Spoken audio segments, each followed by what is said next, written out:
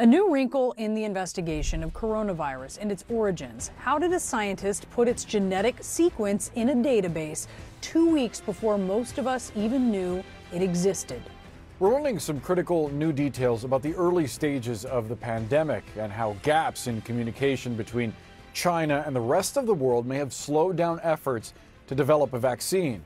According to new documents shared with U.S. lawmakers this week, the genetic sequence of the coronavirus was submitted to an NIH database 2 weeks before the Chinese government disclosed its findings.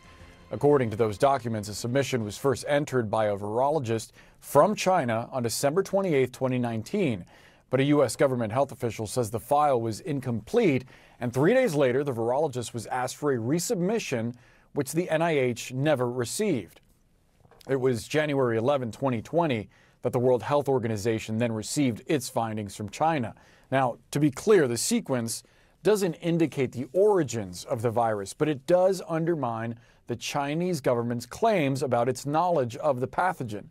With us now is Jeremy Camille. He's a virologist and associate professor of microbiology and immunity at LSU Health Shreveport. Well, to be clear, there's no evidence, no good scientific evidence that this is an engineered virus at all. It looks a lot like, almost identical to coronaviruses that have been found since in bats.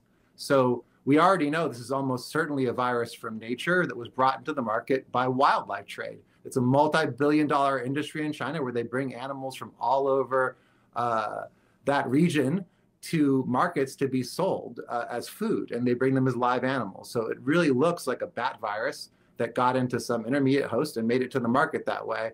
And this sequence doesn't give you anything new in terms of seeing that it might have been engineered or not. It's almost identical to sequences that were released later on January 12th. Dr. Jeremy Camille, we have to leave the conversation there. Thanks so much for your time.